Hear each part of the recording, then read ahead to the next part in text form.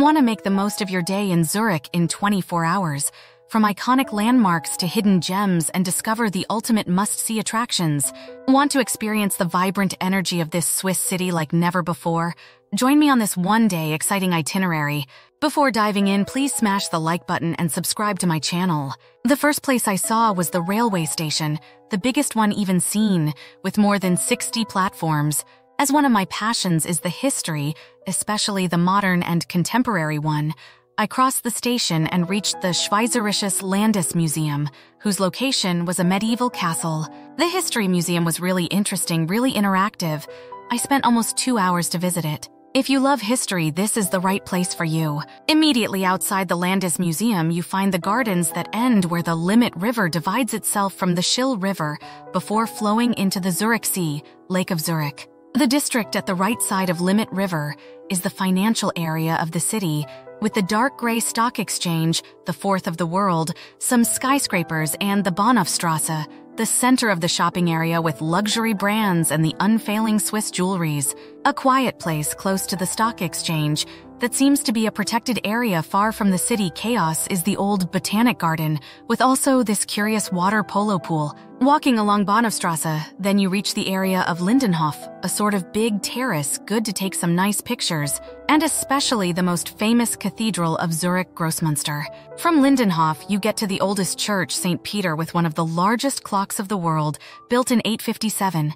The big surprise was to find in such an old church Baroque decorations. After that, you cross a district with little streets and colored houses to reach another important landmark, the Fraumünster Church, originally a monastery for women and now property of the city with its cloister. Then you get to the Burgplatz, where the Limmat River flows into the Zurichsee. Unfortunately, the weather was not that good, otherwise the sightseeing would have been fantastic. Lake, hills, and mountains.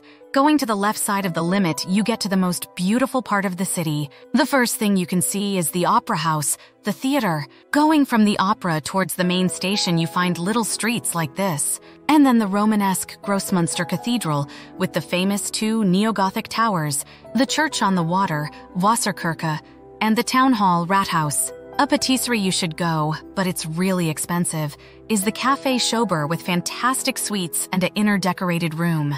Beyond this, the Niedersdorf starts and is the real heart of the old Zurich. Plenty of bars, restaurants, and pubs, populated by crowds of people. Another nice place to go is the Neumarkt, surrounded by nice houses, little restaurants, and with a fountain in the middle. Unfortunately, I could not experience the nightlife of Zurich, but for sure the city has demonstrated to be similar to London, trendy, tolerant, and opened. In fact, Zurich hosts the street parade, where hundreds of thousands of people join of one the biggest techno, house parties in the world, or the Zurich Pride Week. Have you been to Zurich? Please leave a comment, subscribe, and if you appreciate the content, buy me a coffee to support the channel. And do not miss the most beautiful city of Switzerland, Lucerne.